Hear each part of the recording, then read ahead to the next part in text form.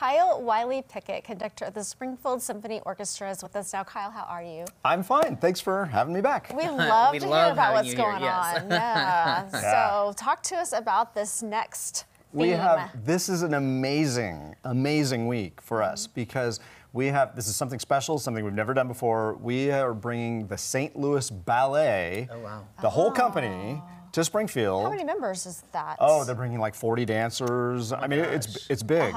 And they are going to be performing the full Swan Lake Ballet with us on the Hammons Hall stage. Wow. And it's sort of one of these concert full performance hybrids that we do where the orchestra will be on stage. So basically we're the set. The orchestra's the set. Oh, okay. And they're going to dance the whole ballet in front of us. Wow. It is going to be spectacular. I mean, just amazing. Yeah. So how did this partnership forge? Because you said this is the first time you've done it. Yeah, well, a couple of years ago, I'm always looking for creative things to do at Christmas time, and I wanted a couple principal dancers to do some of the Nutcracker with us on stage. Not the full ballet, but just a couple things. Yeah. And I called around, and the St. Louis Ballet said, sure, we'll send a couple of our principals.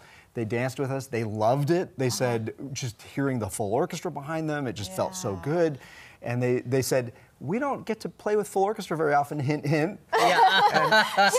So I called their artistic director and said, I've got an idea. But the other thing that's huge about this is they're coming here this weekend, and then we're taking the whole Springfield Symphony to St. Louis the next weekend, and we're going to be with them for their production of Swan Lake, so we'll be in the pit for their whole season production on that. That's incredible. It's a big deal for us. Yeah, it really is. Yeah. And I'm picturing someone like me getting so distracted by dancers around me, but you have professionals, so I know that's not going to happen. And honestly, when we're in St. Louis, we're down in the pit, and so the orchestra can't see what's going on. I can see what's going on, but the orchestra can't see.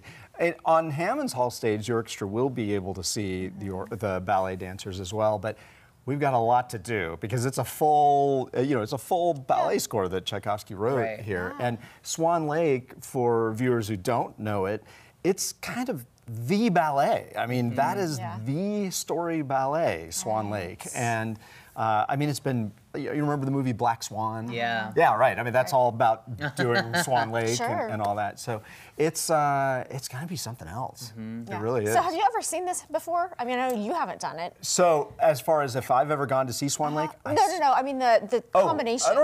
Yeah, it happens now and then. Okay. And of course, a lot of big ballet companies have orchestras that play in the pit for them, but it becomes harder and harder, and a lot of even the big city ballets like St. Louis Ballet doesn't have a regular orchestra with them. So that's why it lets the Springfield Symphony come up and play. Yeah, for sure. Yeah. Now, besides maybe the obvious of like, the fact that it provides a visual, how do you think that the dancing enhances the overall performance? Yeah, it's, so this music is so iconic, and this and of course Nutcracker and Sleeping Beauty, those are the three big Tchaikovsky ballets, and we've done Romeo and Juliet and these other ballets. The ballet, these are orchestra pieces that were written to be danced. The dancing tells the story. And one of the things that's so beautiful about it is that the music and the dance, they integrate because that's the way they're designed to be.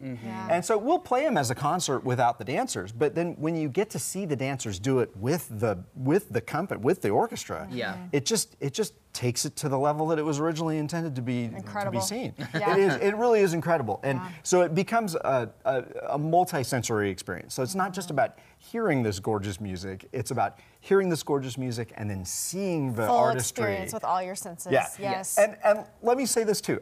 I didn't grow up, I wasn't a ballet fan. It was never kind of my thing until, some years ago when I started getting hired to do Nutcrackers. And I have to say, ballet dancers are the greatest athletes I have ever seen. I would agree. I believe it. Yeah. And I mean, their strength and their endurance and their skill is just phenomenal. And it's really incredible. I mean, so even if you say ballet, no, it's you got to give this a Tell us how to find tickets. So you always can go to the website Springfield Symphony. SpringfieldMoSymphony.org. I almost forgot. I was just going to say, don't forget the Mo. You get tickets through Hammons Hall box office, but all of the information is at SpringfieldMoSymphony.org. Perfect. Thank you so much. Thank you. Sounds wonderful. It's going to be a good one. Yes. All right. Well.